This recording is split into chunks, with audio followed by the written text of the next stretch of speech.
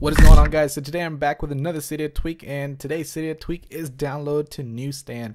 Now this is again from the developer Green Snow. You can find this in the ModMyi repo for free, and what this actually does is I will show you real quick, and this actually helps with kind of tracking your apps that you've downloaded from the App Store. And so if I go here and let me just download an application real quick, we'll download a free one. Actually, let's go in here to all the free apps.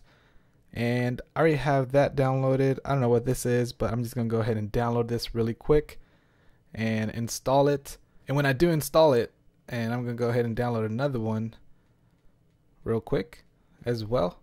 And when these are installing here, I can just go back, and you see here in Newsstand, when I do hit the home button to go back to my home screen, it actually has the applications downloading right here. So it kind of keeps track of what you are downloading, kind of like a little manager folder, but it uses Newsstand, which is pretty cool. And you get the icons or the app icons right here. So it's pretty nice. I mean, it's nothing to like help you or anything like that, but I think this is a pretty cool tweak. It gives you more of a organization kind of thing with Newsstand. You can use Newsstand for something, because I personally don't even use Newsstand.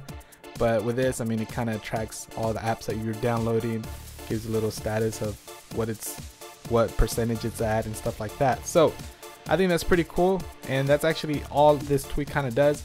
Again, it's from the developer Green Snow. You can find this for free in the ModMyi repo. It's called Download to Newsstand. So go ahead and check this out. Leave a comment down below what your thoughts are about it. I think it's pretty nice. But anyways, as always, go ahead and hit that like button if you like this video. It not only helps me, but it supports the channel as well. Also, go ahead and follow me on Facebook and on Twitter. I'll leave the links down below in the description. And if you feel like being awesome, go ahead and hit that subscribe button so you'll be notified when I come out with all my latest videos. Anyways, guys, that's gonna be it for this video. Thanks for watching, and I will catch you all on the next one. All right, peace.